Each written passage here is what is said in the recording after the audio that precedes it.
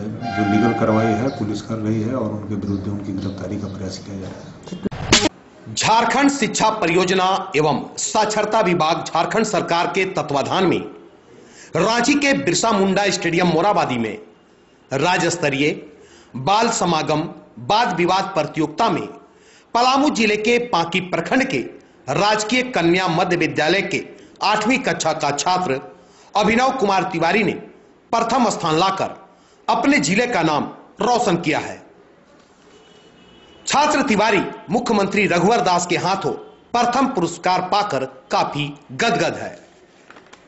वहीं स्कूल परिवार ने अपने स्कूल में छात्र अभिनव का गर्मजोशी के साथ स्वागत किया और अपने आप को गर्वान्वित महसूस करने की बातें कही।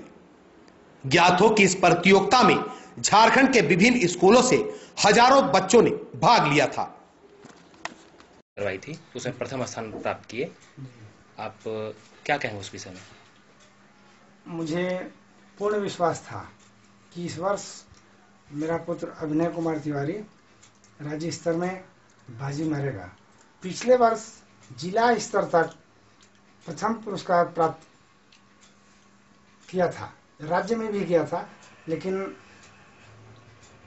उस समय ये अपना स्थान प्राप्त नहीं कर पाया था।